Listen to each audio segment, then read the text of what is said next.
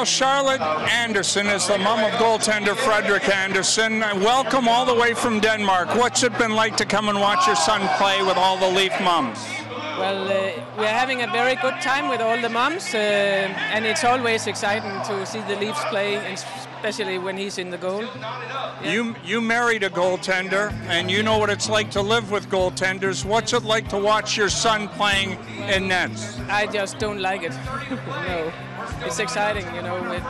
I think it hurts when a goal goes in the goal, but it hurts the mother even more.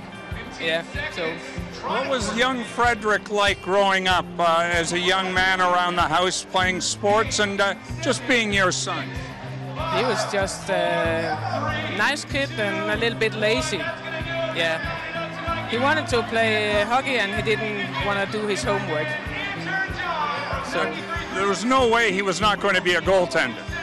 Well, actually, he started as a forward and then he played defense and then he was in the goal. He was not allowed to, for his father said, don't do it. You'll sit on the bench. His father has been sitting on the bench for a while. Yeah. What's it like watching him from Denmark? Do you stay up late to watch the games? No, because they're playing at 1 o'clock at night, so I can't go to sleep before and then wake up and then sleep after. I'm not good at it. But my husband watches all the games. What's the one thing of advice that you gave your son before he came to North America to play hockey? Well, he doesn't take my advices, I think. He's just doing it his way, and that's the best way. Yeah.